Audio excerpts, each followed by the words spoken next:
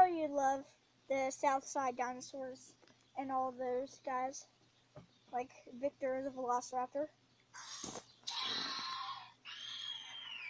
I know you love all the pterosaurs.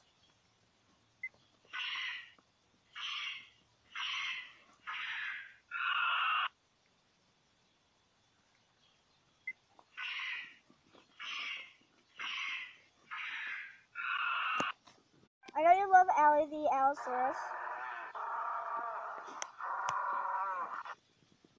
And all the other strange and wonderful dinosaurs on this island, like the wonderful Diplodocus.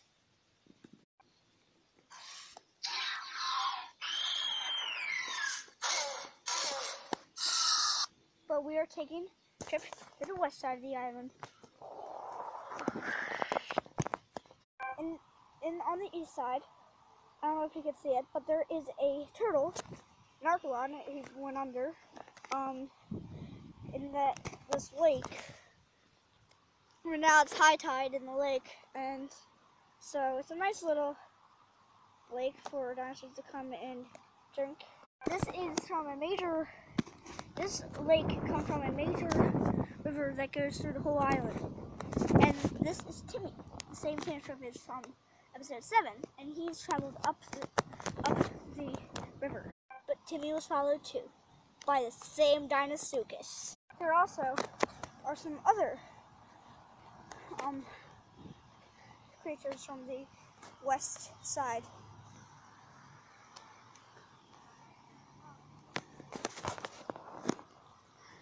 This archelon, it is breeding season, and it is coming up the shore to lay its eggs. The Spinosaurus is fishing. It is unaware that there's a coelacanth that got stuck on near the shore in shallow water. Stegosaurs are bathing and drinking from the lake. They are trying to keep their distance from the Spinosaurus because it's the same herd of Stegosaurs and the same Spinosaurus. Baryonyx is doing the same exact thing that the Spinosaurus is doing, fishing, but he is out of luck. The Deinosuchus has gotten closer to the Tantrophus Timmy. The Deinosuchus has crept closer and is using his master to Timmy. He's used his master plan of camouflage, so that he can sneak up on Timmy and kill him. Timmy has gone closer to the Deinosuchus, looking for some food, and that's when the Deinosuchus attacks. But then Timmy gets away.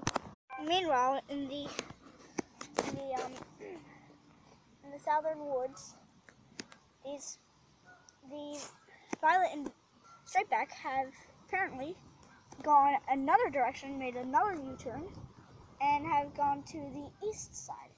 And right now, they're stalking a baby Therizinosaurus. Even as a youngster, these Therizinosaurs are very deadly, because even from a youngster, they have huge claws.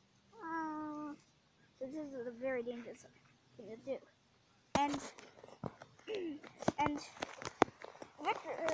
Violet and Stripeback are very, very hungry, so they are weak. They haven't eaten in like a month.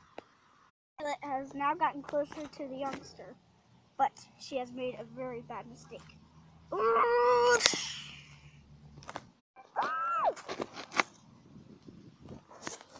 Violet had fallen down this not so steep hill. Mother has made a move, and she is very, very, very, very close to the youngster, Stripeback, and he tries to make an escape.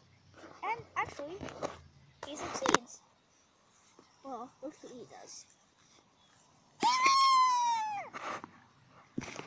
Noise has alerted the Therizinosaurus, but it's too late. Stripeback and Violet have already made it safely away from the Therizinosaurus.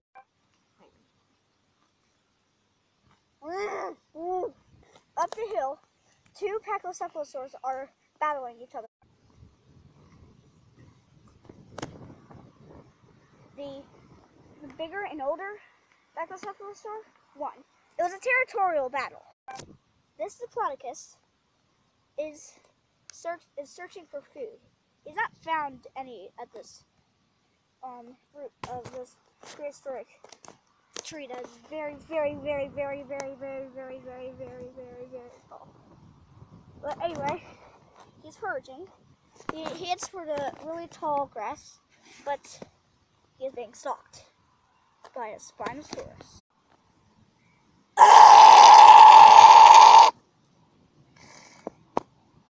The Diplodocus runs and falls off these gigantic roots.